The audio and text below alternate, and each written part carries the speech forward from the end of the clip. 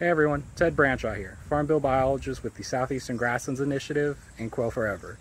Here with another Invasive of the Week video for you guys. This week we're looking at common teasel. So let's take a look. Alright, so this here is our common teasel. Scientific name, Dipsacus fullonum, I believe. It might be sylvestris now, I'm not sure on the epithet.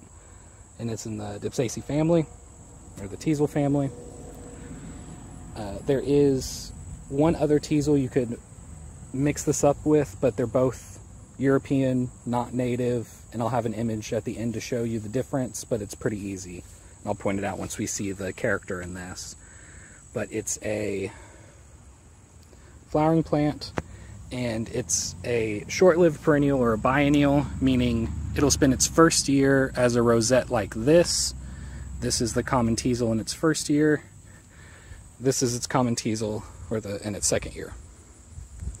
So it spends its first year gathering nutrients, and then it flowers. And then it dies after, so you don't have to worry about any rhizomes or runners or anything. It just spreads by seed.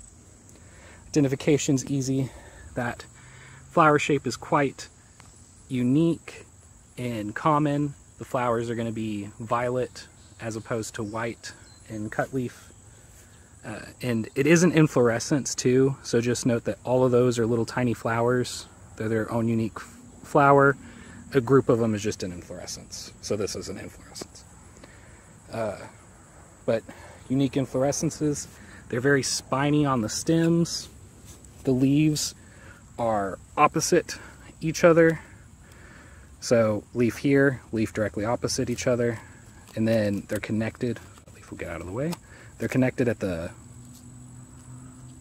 around the stem, and the leaves have a very obvious white midrib that underneath is spiny as well.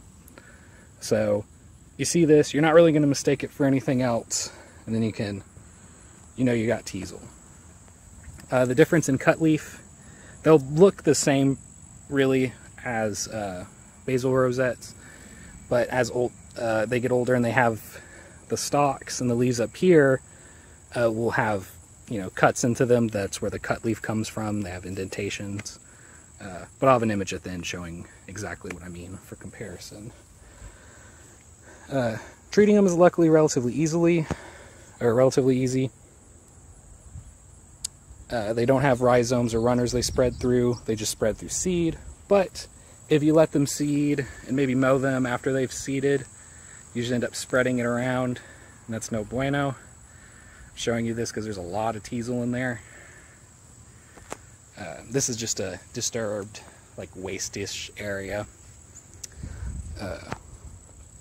But, I mean, it gets pretty out of control pretty quickly. Some of those stems are maybe dead from last year's. They will hold on to those at times. If they're not disturbed, but